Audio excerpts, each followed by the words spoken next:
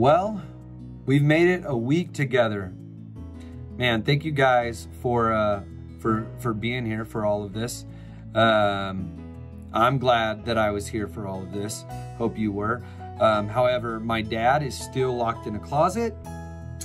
We have finally fed him some bread and butter, but he is watching reruns of Maury Povich on VHS. So he's not doing so well. But anyways, I'm gonna share one more story with you. And I live my life by mottos. It seems like it's the best way for me to keep myself in check.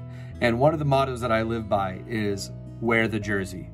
And I'm gonna explain this. About 5 years ago, Super Bowl Sunday, everybody was supposed to wear a jersey.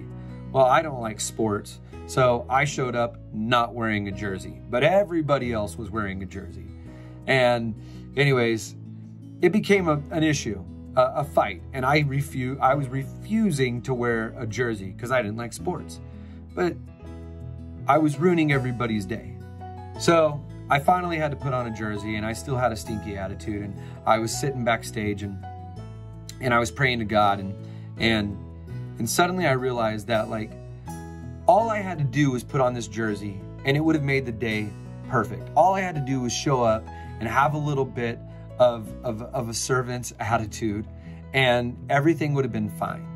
And so now I live by the motto, shut up and wear the jersey.